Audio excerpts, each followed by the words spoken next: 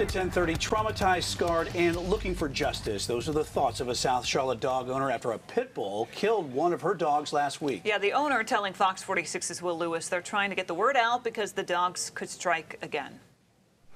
The dog owners don't want to show their faces, but Lance and Tara Riley recount last Wednesday on a daily basis. I can't leave my house. I don't want to take my other little dog for a walk. Tara Riley was walking her Yorkie and her mother-in-law's dog as well. They were a block away from the home when two pit bulls, unleashed and unattended, started coming towards them. Before I knew it, the dogs were on top of my mother-in-law's dog.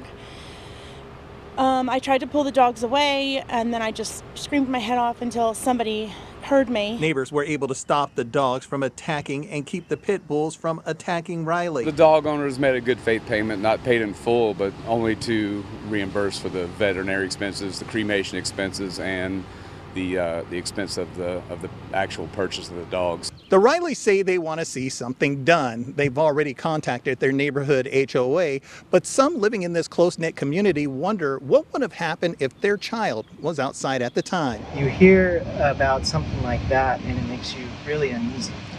Could be your kid. You should be responsible of your dogs and properly take care of them and keep them under control. We went to the dog owner's home. No one answered, but you could hear the dogs run up to the door.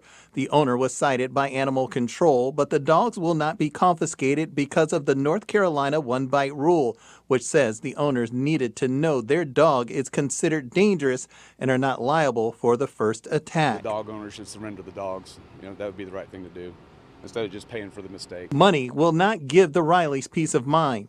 That can only be done by knowing the dogs that attack them won't attack anyone else again. Will Lewis, Fox 46.